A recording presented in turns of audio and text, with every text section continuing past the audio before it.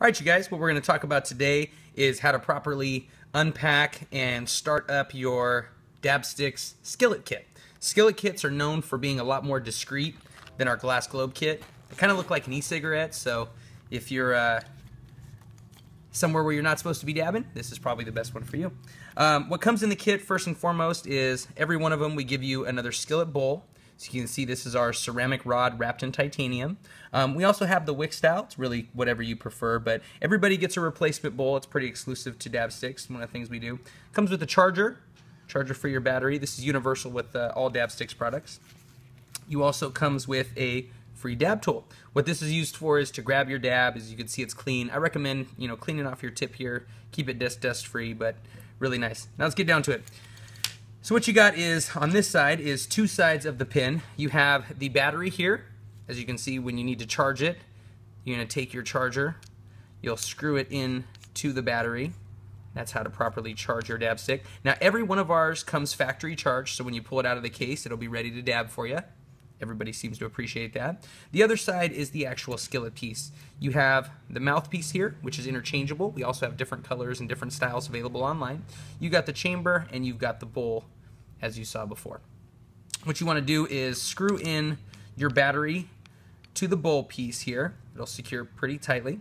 Then you want to unscrew the chamber from the bowl. Now when you do that, you will expose your heating element here. See, we've been dabbing out of this one already. What I would recommend is to put it into your dab stand. If you didn't buy one of these, you can purchase them online at www.dabstix.com. They're like $5.99. They work really well for when you're trying to load it, when you have your skillet next to your bed, on your desk, wherever it may be. It works nice to kind of keep it up and keep your concentrate from leaking out everywhere. So we're going to show you how to load it. Today what we have is some sour diesel shatter from our friends over at Can of Gold. They hooked us up, so we're going to hook them up and show everybody how good their product is. This stuff is stupid loud. Make sure you look for them in your local dispensary. We're going to unwrap it here.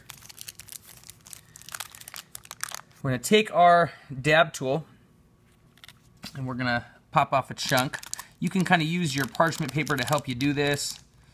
As you know, if you got good shatter, sometimes it goes flying. That's part of it. What you want to do is take a good sized dab, not too big where it's going to clog up your nail, but big enough where you get a good hit. Experienced users can put a little bit more than this, and you want to put it right on to the heating element of your dab stick. You want to press the button 5 times to turn it on. That's the safety feature on it. All of our skillets come with a safety feature on the battery where if you press it 5 times, it'll turn it on. If you press it 5 more times, it'll turn it off. It'll show when it's on and off by blinking 3 times. You can see here.